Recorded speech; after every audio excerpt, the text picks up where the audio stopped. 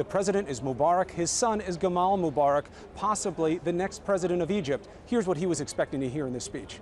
The commitment is crucial.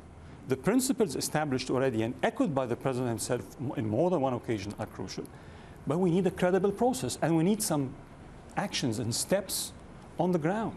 We need a halt to settlements. And I commend President Obama for sticking to that point. You believe that the Israeli-Palestinian issue is the building block of all other peace? It all starts there? No doubt in my mind that this is and will continue to be the core issue that feeds and fuels all the other problems that that region and the wider Islamic world, and I would say wider world issues at large. Many people in America believe that the reason there is terrorism is because extremists hate the way Americans live.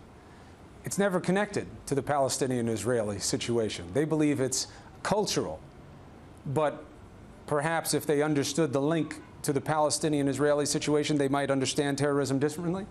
One of the big mistakes I believe that has been made over the past 7 years is to try and stereotype some of those positions. The positions that you are saying, I would not deny it, are echoed by some groups and some voices in our part of the world. But these are on the fringe.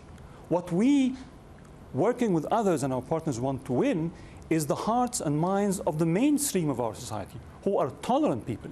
Some of his Republican critics are saying President Obama is going on an apology tour, and it's a mistake because it's defying United States strength.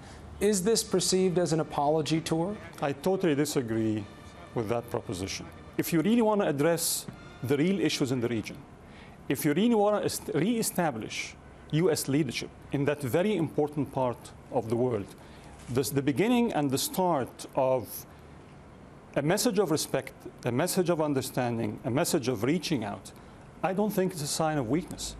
I think it's a sign of strength.